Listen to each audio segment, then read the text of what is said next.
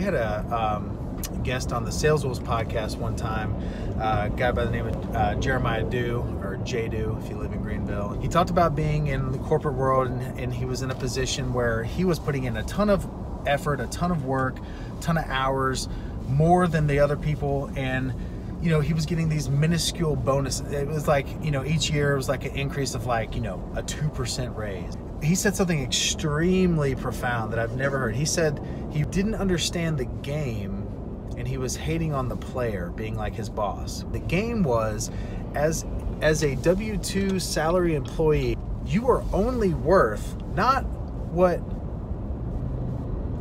the job that you're doing, you are worth what the job is worth. What can you be replaced by somebody else to do the exact same job that you're doing? And when he made that realization, he's like, yep, that's when everything changed. And that's when he became an entrepreneur.